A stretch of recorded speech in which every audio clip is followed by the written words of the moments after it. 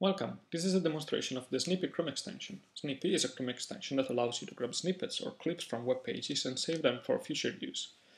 How does it work? Let me show you.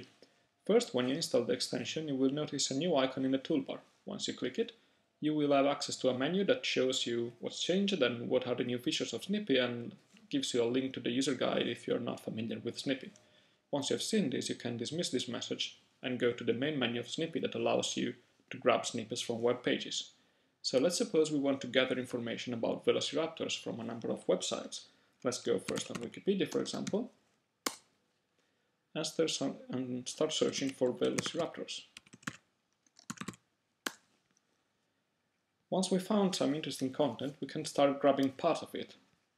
So we click the toolbar icon and then we click to snip, and you see we got a blue overlay that shows us which part of the page we are currently focused on, and then we can start selecting parts of it and copy them for future use.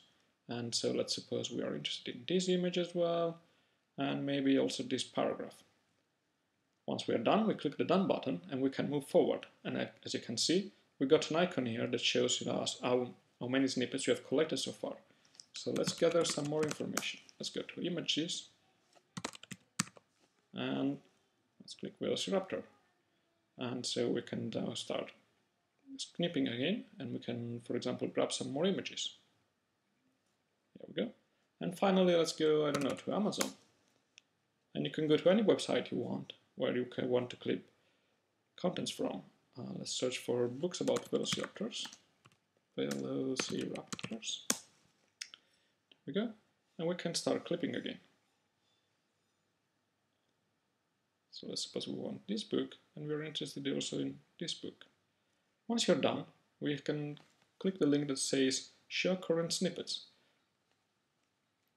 You will now see a page that shows you all the information you've collected so far. You can add comments.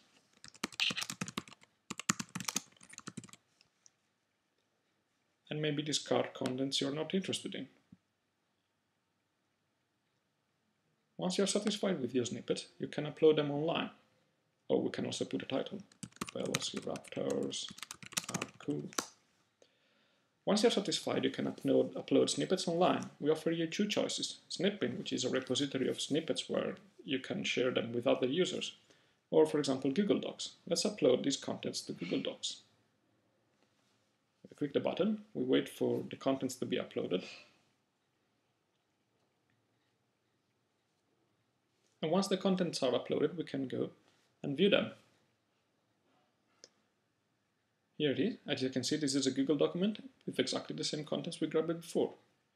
We can now modify the contents and use them as we prefer.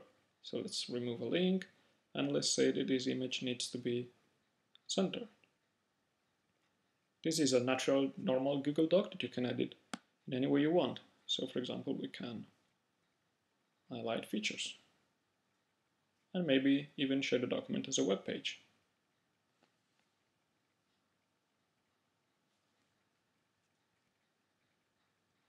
Here it is. And if you go back to Google Docs, you will see you have a new document which contains your uploads, your snippets. Let's delete it. As I said, if you want, you can also upload them elsewhere, such as Snippin. We now click Snippin. We log in on Snippet first.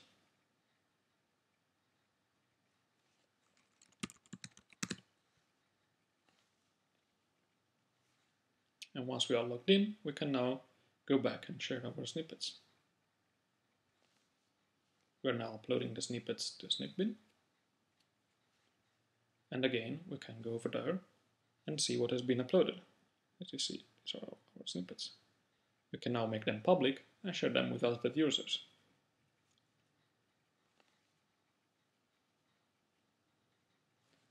That's it. Have fun playing with the Snippy Chrome extension.